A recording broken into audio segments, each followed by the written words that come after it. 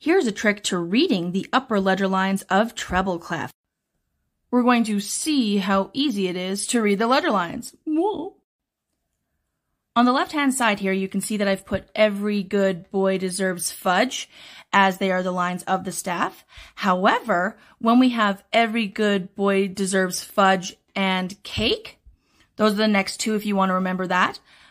However, the coolest trick is when we start to look at those upper letter lines that have more than two lines, the two lines here, but if we add a little line to the left, do you see how easy it can be? Do you see how easy it can be? Yes?